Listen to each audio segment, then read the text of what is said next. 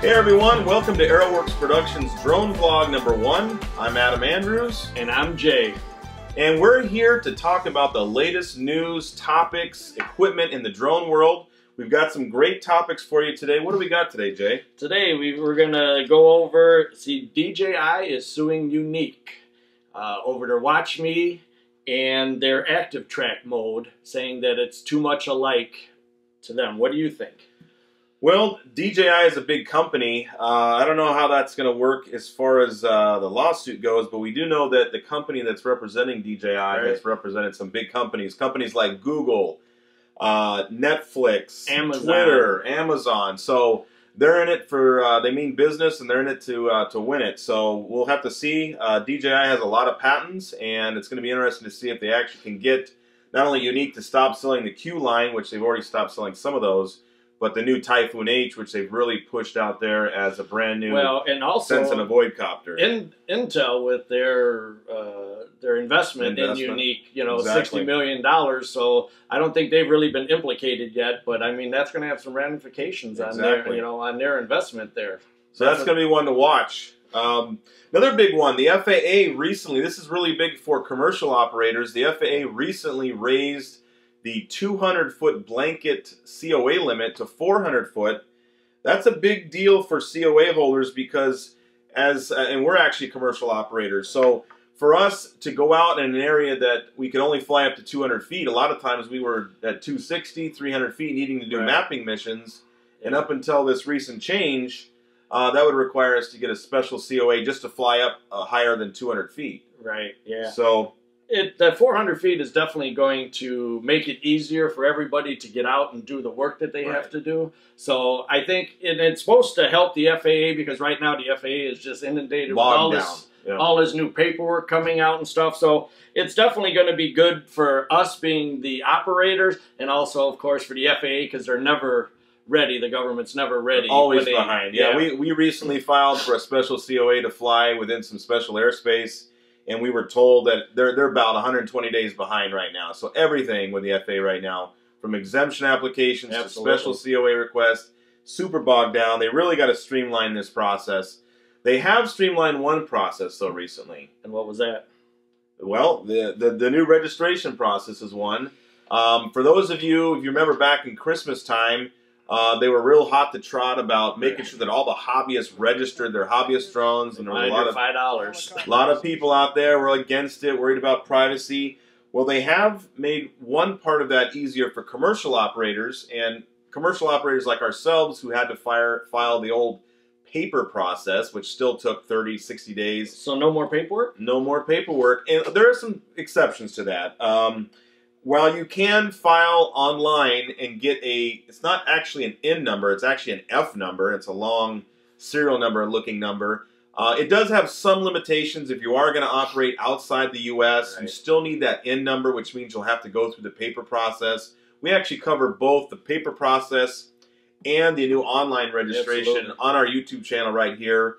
So if you're looking at doing either one of those, or you're a commercial operator, or you want to learn how to get an exemption, we have information on both of those on our channel right here. Make sure you like and subscribe. And that's always getting updated. So, we're trying to keep up with because it's ever evolving every day. So we're always trying to keep up on that. So check that out. It's definitely something interesting. Yeah, and a lot of times, make sure you look at the dates on the videos because you may have come across one of our videos that was shot a year ago. And in drone world, that is like Stone Ages. So make sure you check to see if there's an updated video or read the description. We may have a link to a newer video. Same thing with our exemption video on how to file. We're constantly doing updates, and that's something that other companies who are doing that service are not necessarily doing. And speaking of updates... here there was a new update for the DJI Phantom 4. The Phantom 4. And which Adam here had gotten not too long ago. And how did that firmware update go for you? Well, we shot a video, and we'll put a link down in the description on how to update your Phantom 4. I want to say it wasn't as smooth as it could have been. They said it's supposed to be easier. Super smooth, yeah. Well, it is easier in the fact that you can plug directly into your copter. The downside is that because it's required to be on the internet or on Wi-Fi or cell service to download the update, the first thing everybody does is they go out to try and get that download, and they're crashing the DJI server. So While it didn't go perfectly, we were able to get it done. But the biggest thing with that is you want to make sure that maybe try and do the update in off times, late at night, early in the morning. Don't do it at 8 o'clock the first day that it comes out, because a million other people are trying to do that, and you're just going to get a bunch of errors saying cancel, download, restart, try again, and things like that. And that can be kind of frustrating. Yeah, it is. But, you know, overall, they definitely have improved the process where you don't have to do it on the SD card and take it and put it in there. So they're making it easier.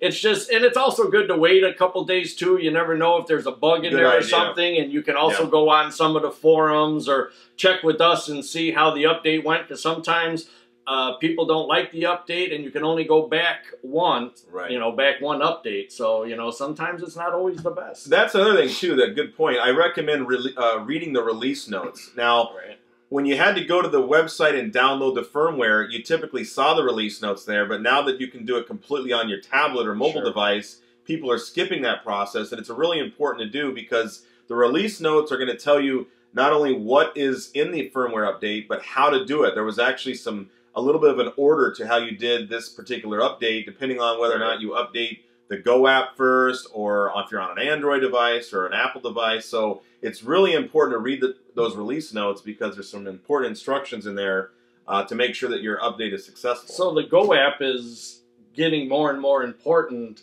in the flying of the new DJI products, right? It's not only, it's the way you capture your video, but it's how you program all your settings. It's also how you do updates, so it's very important not only to keep that app updated. And one thing that we do is we have it both on an iPad and an iPhone 6. So what we'll do is typically update the iPhone, which we use a little bit less, try it out first, make sure it works with the copter with the firmware update. If it doesn't, we have the backup of the iPad to fall back on. Right. Yeah, you always want to make sure that the update works correctly, too. You don't want to just go and take it. You want to make sure that everything is complete, and it does say that you completed the firmware update. Right. So, guys, this is our first drone vlog. We're going to have a ton more. This is going to be a weekly thing. We haven't picked the exact date we'll be releasing it yet, but that'll be coming out soon. We're going to have a lot of great news and info for drones. We're going to have some new products. And what do we got here on the table, Jay? Well, this is a mat that we got from Best Team Products. And as you can see, it's an Inspire mat. So we're just going to tease you with that for right now. We will do a review on it, though. So full review. So look forward to that. And check us out on YouTube, our Instagram. Just stay updated on what's going on. We're always constantly updating the videos. So it's going to be interesting. So we'll see how it's going to go. And hopefully, if you guys would like to comment or send in some suggestions on what you would like to see us do, If you guys got, we want to hear what you guys want to hear. We want to hear about, you need more information on a particular topic, or you want to see a review on a product. Let us know down in the description, and we'll do our best to make it happen. So for today, and drone vlog number 1, I think we're all done. And I think that's a wrap. That's a wrap. We'll see you next time, guys. Thanks. Bye.